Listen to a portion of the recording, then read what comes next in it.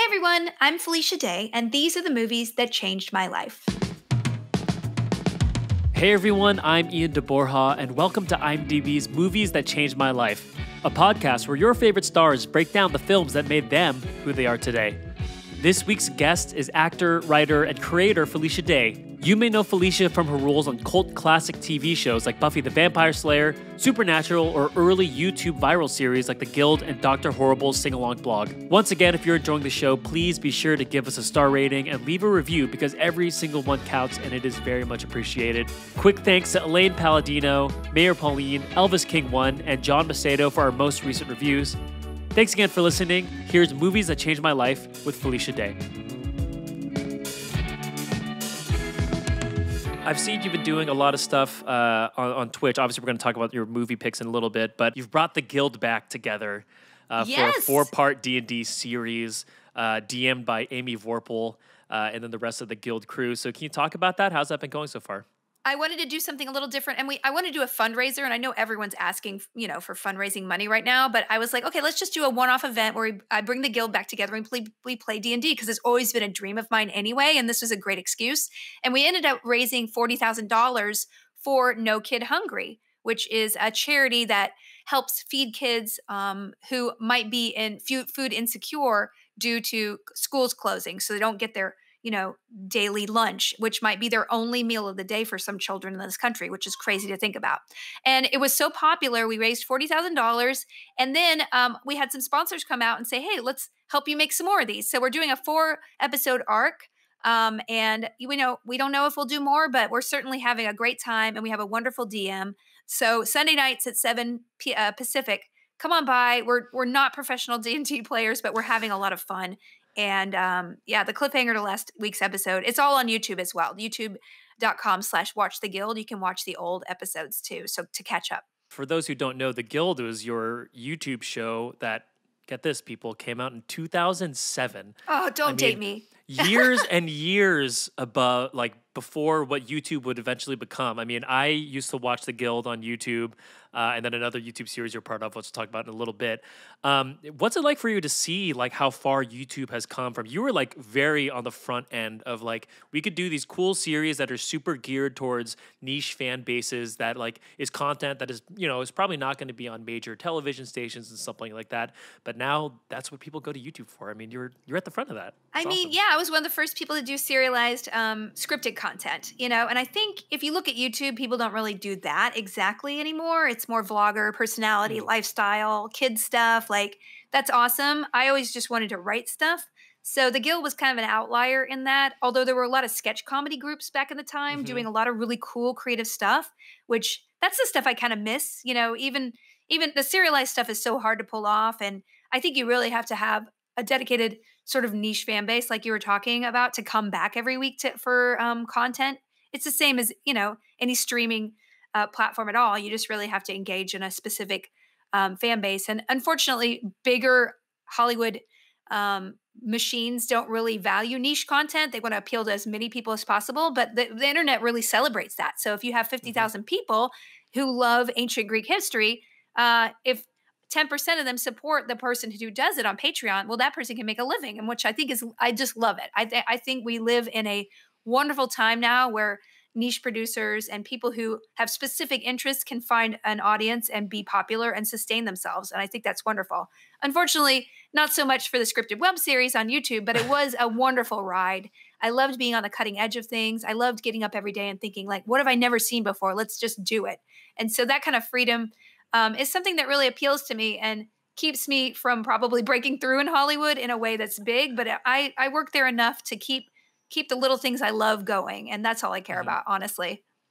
Yeah, I mean, couldn't agree more with all that. I love that. And like I said earlier, another very early YouTube series you were part of was the Dr. Horrible sing-along blog. Yes. That completely blew my mind when I saw that. I was in college, and because I was a musical theater kid, and I also loved... Yeah, I was a big musical theater kid. I loved, Firefly and all sorts of stuff. So all these things kind of meshed into one. I remember one of my roommates, he was like, "Hey, you got to see this," and he put on like the Laundry Day, the first song that Neil Patrick So Harris. good. It's one of those things that really is like at the time it was a phenomenon. It really was. It was just, and Huge. even now, like when I go to a convention, I will see dozens of Dr. Horribles there. It was one of those things that you wish they could have done more with, but then they all got drafted into the Marvel world and just flourished, you know? Like darn you for doing Avengers. You should have done a Dr. Right. Horrible sequel in your backyard.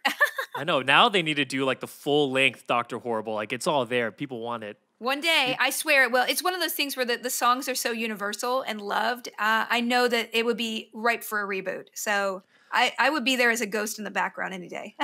And you just did the 10-year anniversary at Comic-Con 2 years ago, right? Mm-hmm. That The was a 10-year big thing there, anniversary. Yeah, Joss and Nathan were there. Neil couldn't make it. But we had such a good time. And it was, you know, when you make something, I think that's what I love about filmmaking. It's not necessarily one hat that I love wearing. I do enjoy acting. I do enjoy writing. I enjoy producing, but I love making things. So it doesn't matter what it is if I make something.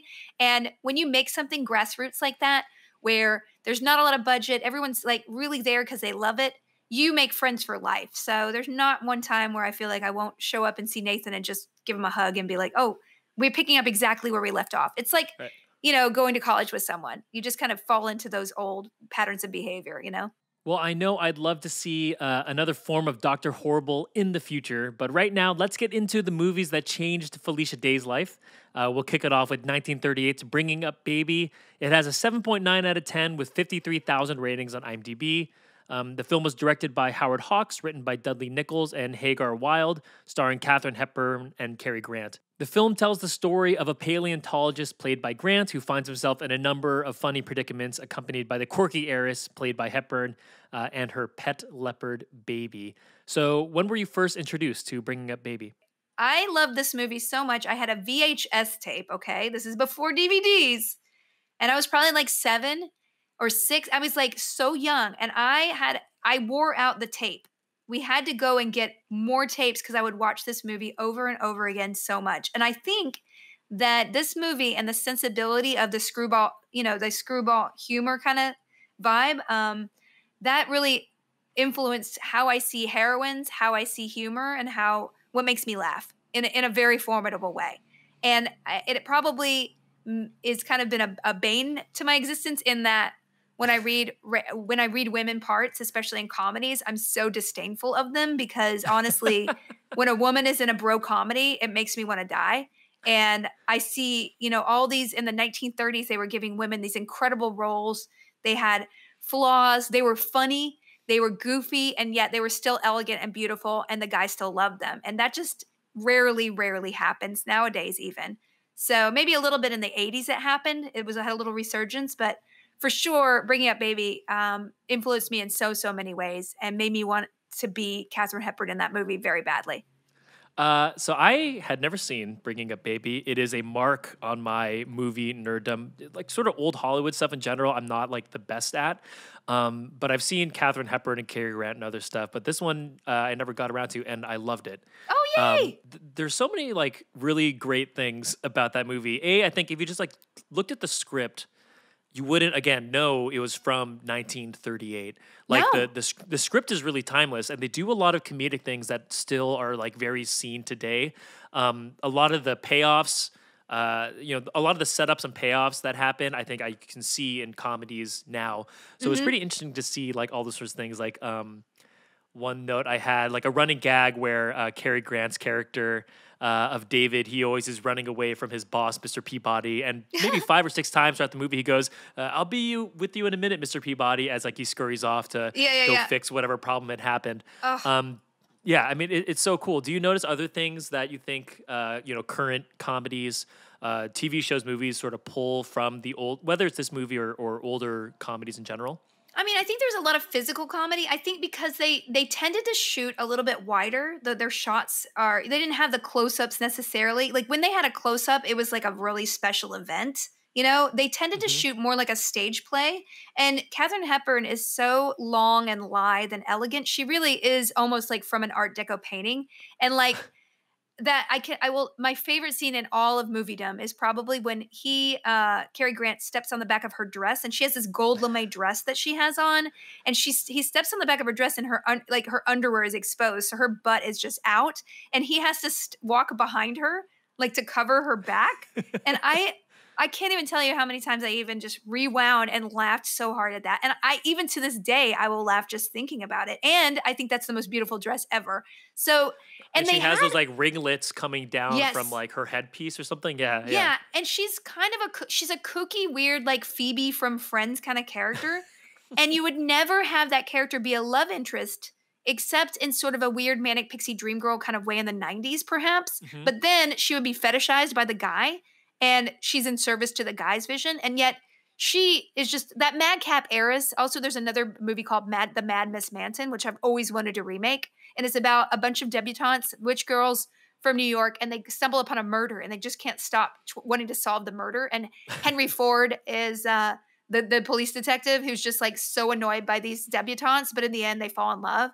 So those are like the core of what I love. That His Girl Friday, any like Preston Sturges movie, like for me, that's I watched way more old movies. I have like a blind spot with the 60s and 70s and a little bit of the 80s, but I watched everything from the 30s and 40s. So I have this, I think that really firmly, I was homeschooled and I didn't know that wasn't cool. So like that's where my comedy was. Yeah, I know it is very cool though. I mean, I think for me, it's like I feel bad when I don't see all these like older classics that I know like I need to see and they're super iconic. So I'm glad that when I have to do this and talk to a super fan like you about it, it makes me appreciate it even more. Well, it just has sort of an innocent fun to it, like I think it's not cool, not to be edgy and like, smoking pot and like that sort of stoner comedy of Seth Rogen, this whole Judd Apatow, Seth Rogen era. Like I'm of course laugh at that stuff, but to me, it doesn't celebrate. Also, it just doesn't celebrate women in a way that the comedies of that era really did. Like the women were always in charge, even though if they were crazy, even though they were wacky, they were in command of the story. They were in command of everybody around them, and they drove things with their eccentricities. And I love it so much. I would love to bring back that sort of vibe in something nowadays. Yeah, Katharine Hepburn, like every scene she's in, you just can't take your eyes off what she's doing because she is so funny. Like in every scene, like I think, and she was box office poison. Like at the time, evidently, this movie bombed, and nobody would hire her. She was poison. She was well known to be box office poison until I think Philadelphia Story almost, which is another one of the best movies ever made. Yes, that I've seen that. That is a great movie. I just having the leopard, this weird leopard coming in and out of the movie. There's this leopard coming in, and they lost this dinosaur bone, and it's very intellectual in a way because like everybody sort of is from that Tony sort of Eastern seaboard kind of weird. They talked with this weird Atlantic accent, which I don't even know if people talk like that back then, but they did on screen. I'm not even sure. You spoke about Baby, who was the leopard, who, for those who haven't seen it, a big part of it is Katharine Hepburn's character of Susan comes into possession of a baby leopard, and they kind of have to shepherd it around the town. That's very high level. There's some funny things about that. So I looked up the lady who was in charge of the leopard in bringing up Baby, because when you're watching it, there's no CGI at this time. Like there is legitimately a leopard, real leopard, right next to the actors. Next to the actors. I mean, it's crazy. So the woman was named Olga Celeste, and she was an early Hollywood animal trainer. And the leopard in the movie is named its real name was Nisa. And apparently. Yeah, it's just, apparently the leopard and Katharine Hepburn got along like immediately. I guess they connected like right away, and Katharine Hepburn was super comfortable with her the whole time. But then on the other hand, Cary Grant was horrified. Oh my God. Yes, he was terrified and like did as little scenes as possible. So I guess the next time you watch the movie, like basically the leopard, if there's a leopard with Cary Grant there, he's always sort of like leaning back or slightly like he's definitely like not as comfortable. That's what makes the movie work, because his character is incredibly uncomfortable. He's like this nebbish, nerdy paleontologist, and it's hilarious because he's always off-put and he's always being one-upped by Katharine Hepburn and this leopard. So Yep. it's just really funny because he's a very disempowered lead in a way, in a sense, but that disempoweredness is so endearing and charming. Yes, it's so good. And then it has my favorite quote from the movie. They're looking for their dog named George, and Katharine Hepburn goes, Did you ever think of what would happen if Baby met George? Well, they'd probably get along. And if they didn't, well, the baby would probably eat George. And that's like so, it's so funny to me because it's so like obvious, like, yeah, a leopard's gonna eat a dog. But the way like her delivery of it, like playing against Cary Grant is She's perfect. so blasé about it. You know what I'm saying? She's just Mhm. above it all. She's like, I'm floating on a cloud, and everybody else can kind of uh, accompany me, if you will, but you have to put up with everything I do. Katharine Hepburn's character of Susan is often credited as like the original manic pixie dream girl archetype. That name has kind of been disowned and sort of kind of retroactively removed from sort of like the pop culture commentary, movie commentary lately. But people say like Natalie Portman's character in Garden State is very similar. Kate Hudson in Almost Famous, Sarah Jessica Parker in LA Story are all sort of in that realm. How do you feel about that term, manic pixie dream girl? I mean, I don't mind it. I think it actually making fun of it marginalizes women who are different. I think that the Hmm. overutilization of women who are different to make a man realize and embrace his true spirit inside became a real bad cliche. And again, you have a woman being of service to a man's journey in a way where she doesn't have agency of her own. Like, I mean, I wish I could have a couple of examples come to mind right now, but Hmm. Winona Ryder definitely was sort of a manic pixie dream girl in a lot of her movies early on, but she had full arcs. You would never call like her and Heather's or like Beetlejuice or whatever manic pixie dream girls. That Right. label is kind of like a Mary Sue, right? Which is Hmm. another kind of misogynistic term referring to a woman who doesn't have an arc, but nobody cares that The Rock doesn't have an arc in one of his movies, right? So, again, you're marginalizing women and telling them what they should or shouldn't be. And that same criticism doesn't apply to as many male heroes, right? To me, the worst part is like, especially in like superhero movies where women's function is literally they have no other personality other than to prod a man to just go farther in his character arc. It enrages Hmm. me and it makes me not enjoy those movies. These women, like, I just want them to call them out. Like, can you just ask me what my day was like? Because honestly, I have a life outside you. Even though the world is blowing up, like I do have a personality. So I get a little not defensive, but I disdain those terms because they seem to be only directed at women, right? Are you, well, I guess, slight spin off on that. Are you looking forward to Black Widow then? Yes. Oh my god. Okay. The trailers look incredible. I mean, Hmm. I'm not saying every woman and every superhero is not Sure, sure, sure. cool, but I'm just so tired of seeing it gets very repetitive when you're like, let's see this new superheroes movie and the female character has the same kind of function. I mean, Pepper Potts kind of got there over many episodes to a more interesting place, but initially, of course, the blueprint is always exactly what it is. And I just, maybe I'm just like, okay, we did it. Can we do something new now for me? One more thing here on Bringing Up Baby. If you can name Bringing Up Baby and two other, like, 1930s, 1940s movies that you think people should watch, or are there two others? I mean, His Girl Friday for sure. Hmm. And then what was the Claudette Colbert one where she and was it Jimmy? It Happened One Night. It Happened One Night. Yes. Oh Hmm. my god, that movie is incredible. Yeah, with Clark Gable. Yeah. And then also Yes. The Thin Man. If nobody's seen the Thin Man series, like just the initial one, Myrna Loy and David Niven. Oh, like that is one of my favorite movie series of all time and the fact they haven't remade it. There's just an elegance and sort of like a European sophistication to people in that era that I'm like, Hmm. can we just all be like that again? And we can all wear ascots and go to cocktails and I don't know. I just Yeah.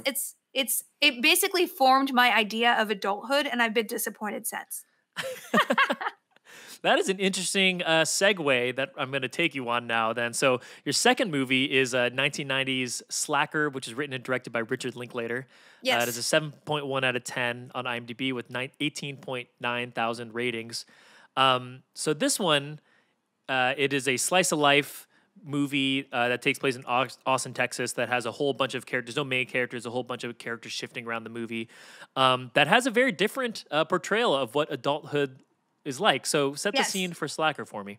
Well, I mean, here's the thing about Slacker. It's kind of like I had to pick a movie that changed my life. And like Hmm. Slacker contributed to a huge change in my life in that I was in Austin. I went to college in 95 because I went when I was 15. And so I had a full scholarship to college in Austin, and I went as a violinist. And so a couple years into college, I started becoming involved in the film festivals just from a volunteer point of view. And like me being exposed to, because Austin film exploded around then.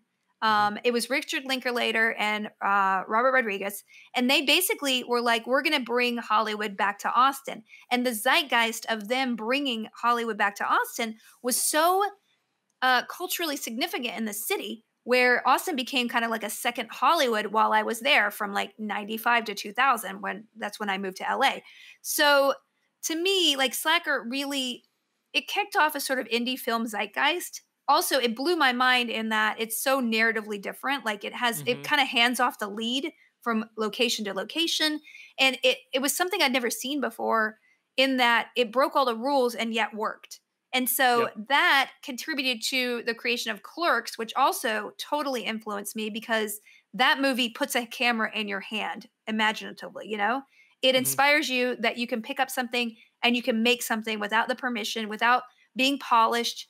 It is empowering in a way that movies had never been before. So El Mariachi, Slackers, Clerks, those are kind of like the zeitgeist that got me into film in the first place, and certainly changed my life for the better, because I wouldn't be here without that cultural influence.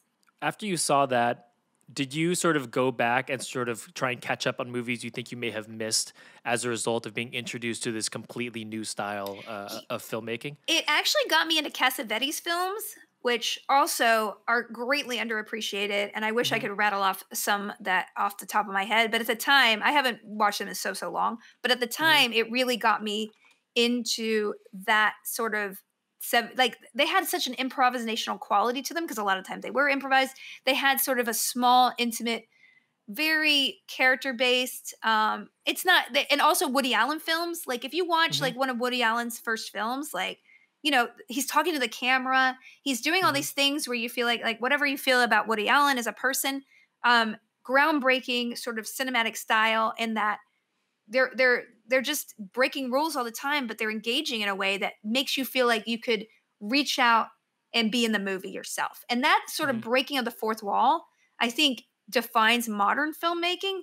And it was kind of pioneered by a lot of people, you know, over the years. But certainly those kind of auteurs define that pattern. I don't know. I'm sure you as a bigger film person could name more than that. But that's comes to mind to me. Yeah. To me, rule breaking is very, very important, and is the only thing that really gets me up in the morning. So that's why I don't really sell a lot of pitches, because I just can't figure out how to please those executives. And at the end of the day, I just want to work on small projects I love, regardless of how they get made. So when was the first time you saw Slackers? So was it at that film festival you were I think volunteering it in? was at like a special screening of either the Austin Film Festival or South by Southwest, and like I literally was taking tickets at South by Southwest like for years, and went back and actually did a keynote speech there for the tech, and I actually was so bowled over by that experience, because I remember just being I remember being so proud of my lanyards as a volunteer, and then just coming back and doing a keynote was such a thrill. Yeah, so I think it was because of I was definitely because I was I was at the Austin Film Festival and South by Southwest volunteering, that I encountered the movie, and it was at a screening at one of the indie houses in Austin. I was just like, "Whoa, you can do this!" And I know that spirit. I would never have picked up a camera and started making my show, The Guild, without having that as a touchstone. You know, creatively, that's why you have to, as an artist, expose yourself to as many different things in whatever category it is, whether it's architecture, literature, writing, you know, gaming, movies, TV. Like, unless you're exposed to it as an artist, you won't think about it. You won't even have it in the back of your mind that something exists and is possible. And that's what we need. You know, that's really what representation means. Like, just being exposed to something and being able to see a path for yourself that you never would have seen before because you were exposed to it. So I know that sort of zeitgeist of not only just Rick Linklater and Robert Rodriguez, like setting the benchmark of, yeah, we can do this. We don't need Hollywood. That rebellious Mhm. nature is deep in my soul, and I wish I could I wish sometimes I could fight it, but no, it'll always be in my soul. It's funny because I wrote that in my notes when I watched this again. I said, My note was Felicia made the guild popular by going against popular ideas of how content should be created and distributed. And it's funny, that's like my thought exactly on Slacker, that was sort of Hmm. out of nowhere, changing sort of the format of how movies should be made. That movie had like almost like zero budget, Yeah, how it no was budget. distributed. And then you did the same thing for the guild. Was that in the back of your mind when you were making the guild? I think once I got into it, I mean, I was so scared. I think I had been into Hollywood for many years, and I think that Hollywood, if you don't have a box to fit in to be able to present yourself in, you are rejected wholeheartedly. And I will always have that experience, no matter how successful I've been. I have never been like embraced or approached by the system to be a part of more things, and that is Hmm. just. I've actually come to the conclusion like that's okay. You don't have Hmm. to be part of every clique to be successful, to make your art, to be happy with yourself. And so at the time I was so beaten down about not being accepted anymore anywhere, that the fact that when we released that little episode and shot it in our houses, first of all, the process of making it was amazing. I went to Goodwill's and I got exactly the right set dressing that I love. I would paint the wall myself. It was being involved in every aspect of the filmmaking was so empowering because I was used to just being a puppet on screen, right? Not doing the right things in a sense. Because I did a lot of commercials, which is even worse for artistic integrity. It's like your cup isn't high enough, you're so stupid, right? So, and I think once I saw that audience responded to what we made in our garage for literally $200, I was like, this is what I want to do with my life. And that rules breaking, definitely, I realized, oh my God, this is what I should have been doing the whole time, just going around the system. As you say, you may not be in like certain Hollywood circles. You can't walk around San Diego Comic-Con anywhere without having people come up to you and thank you for the content you create. So, if you're at a panel in Hall H, you get that standing ovation from these thousands and thousands of people all cheering for you for the content that you're creating. That you set out to do on your own.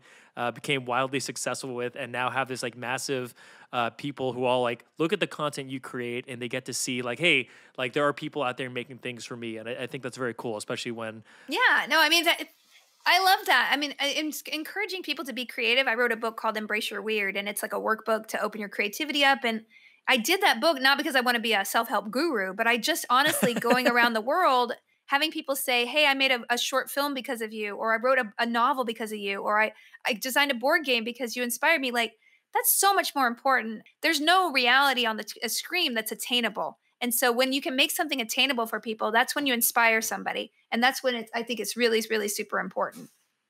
And I think it's funny, making things attainable and realistic, like that's Slacker to a T, right? Like that is like attainable filmmaking, attainable characters. Like when I was watching that, I mean, everyone, kind of people, obviously there's sort of extremes of the characters within Slacker, but people like who are like this guy and someone who just, he's trying to impress these girls, like, oh, I'm on a list to play this band. And he gets there, like he's not on a list, right? Like there's all these sorts of things that like you realize like all these stories don't have to be so grand, but even stories at the most like micro level where you only get to meet a character for 5 minutes is still very like profound. Yeah, and also it's like character, dealing with character versus plot. I think we're in a plot different world right now, and so to me, like having those little characters and giving them their moment versus like brushing over them and making them only be a service to the lead guy character. Honestly, like I think that's kind of beautiful. And if you watch those old 30s movies, like how many awesome character actors are there in those that you're just like, Yes, oh, that guy's so many good funny. ones. It's that guy. He's in everything.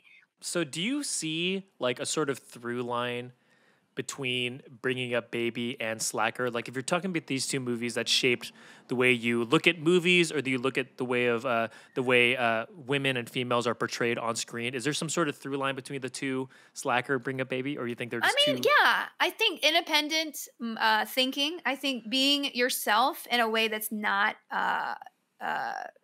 certainly nobody's apologizing for being themselves. I think there's sort of like a rebellious nature almost. Like Katharine Hepburn is aggressively eccentric, right? And I think with Slackers, it's so people good. are aggressively odd in a sense, right? There's nobody who's like, oh, that's kind of a boring character, right? They're all very standout.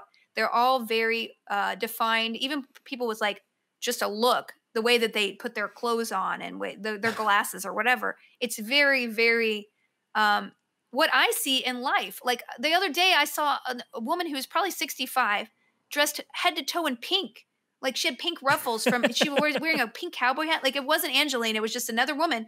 And I'm like, how many times do you go to Walmart and like, there's just a dude in a weird outfit? Like that's real. Everybody's not wearing the same khakis. Everybody's not the same, affluent sort of 28-year-old at a party with a cocktail in their life. I just love representing life. To me, I love non-actors. I love movies that star people who are not actually actors because I love seeing the rough edges of their performances. It's so much more interesting to me. That's why I love indie film, and I kind of sad that I don't get to go to festivals anymore. It's because you'll see some of these unexpected, not so polished movies with people they made in Oklahoma, and I'm like, that's way more interesting because at least they're saying something different. They're not just like checking the boxes. So I guess that rebellious, independent nature is in both these movies, and the sort of like, you don't know what's going to happen next sort of feeling that I sadly get bored by a lot of TV because I kind of know the formula, and that's why I watch British baking show instead. Who is your favorite British baker so far? Oh my God, it has to be Kim Joy. Kim Joy. Remember her? Okay, yeah. Kim Joy was great. Little chibi things. Oh, yeah. She was robbed. Okay, she was. Kim Joy was great. Who did she go up against? Was she up against Raoul? Yeah, Raoul. Yeah, and he won, which I loved him too. But he kind of choked toward the end. Man, she really did deserve it. Yeah, Raoul. When he was such a charming guy to watch because he was so not confident with himself. Yeah, and, I loved him. Didn't think he should be there. I loved it, but he choked toward the end. He did not deserve. The producers influenced that choice. Okay, I'm so sorry. They didn't want him to be like so upset with himself afterwards. And then who are your favorite commentators on that? I love Noel. I love the new set. Noel and Sandy are so good. I mean, I am obsessed with Noel. Like, if we were gonna do a top TV shows, Mighty Boosh is number one. Mighty Boosh and Seinfeld are my two favorite comedies ever, for TV. And Benson, I loved Benson as a child. Like, I don't even know why. I don't even remember what it was about, but I just remember loving Benson. I guess I wanted Butler. But anyway, no, Mighty Boosh is my literal favorite. Like, season 2 is the best TV, the best anybody. And I even avoided going to a party one night because I knew that Noel was going to be there and I thought I would hyperventilate. Oh my God. It's funny you say that because so for those who don't know, the Mighty Boosh was early 2000s, mid 2000s British sketch comedy show. Channel that 4 Noel or Fielding, something, yeah. Yeah, Noel Fielding of the Great British Bake Off. Now he was one of the two main characters and writers on that show. But to bring back YouTube again, Old Greg was maybe the first weird thing I saw on YouTube. Wow. It was from the show, right? Old Greg? Yeah, from the show. Yeah. So if you haven't heard of Old Greg, I recommend watching it. Yes. It's a weird 5 minutes, but Crack it's the Fox, most the Crack Fox is the best thing. And if you get into Mighty Boosh, Mighty Boosh and what is the other movie? Garth Marenghi's Dark Place. Garth Marenghi's Dark Place was the same year, I think, as the Mighty Boosh or whatever. And anyway, if you have not seen this show, you've got to watch it on YouTube. It is so funny. So it's a fake documentary about a Stephen King-like person who wrote a book that was adapted into a television show so that the documentary is interviewing the people who made the show, and then you see parts of the show in the show. It is so surreal and weird, and people in the show are deliberately acting badly. I can't even tell you how funny this show is. So anyway, yeah, if you haven't seen that or Mighty Boosh is a little hard to get into. The first couple episodes are rough of the first season. It's set in a zoo, and it's not quite as funny as it should be. But just stick with it because it gets crazy. And season 2, they get out of the zoo and they go to their own clothes shop, and it's incredible. Crack Fox is my favorite thing ever. And they do musical numbers, and their outfits are crazy. It's just so good. Thank you so much. I'm glad we got to tap into that little bit of TV there at the end. Thank you. Yeah. So where can people keep up with you? To find out all the other stuff you're doing, if they want to see your Twitch streaming or whatever project coming out or things like that. The good thing, I do have a podcast called Felicitations. It's just me ranting into a mic, and I'm a month behind overdue, but that's quarantine for you. Okay. I do stream on Twitch. It's twitch.tv/Felicia Day. I stream 3 times a week at night around 7 p.m. Pacific. So come see some of my D&D or just my silly gaming. And I always have some kind of voiceover coming out. I'm on Maximum Venom right now. I'm working on a couple of writing projects that'll maybe be out later this year. So just follow me on Twitter, twitter.com/Felicia Day, Instagram.com/Felicia Day, and I will be posting all about the things I do, which are constantly always changing, never consistent in career or choice, and I will never change. Thank you so much, Felicia. Thanks a lot, Ian. Hopefully, we get to see each other at some sort of con or event soon. When in person, yes, I'd love that. Your enthusiasm and your knowledge is so fascinating. I'll have to listen to all the other podcasts. Awesome. Thanks so much. Okay, bye. Thanks so much for listening. Be sure to head over to imdb.com/podcasts for more content on Felicia and to easily add the movies that changed her life to your IMDb watch list.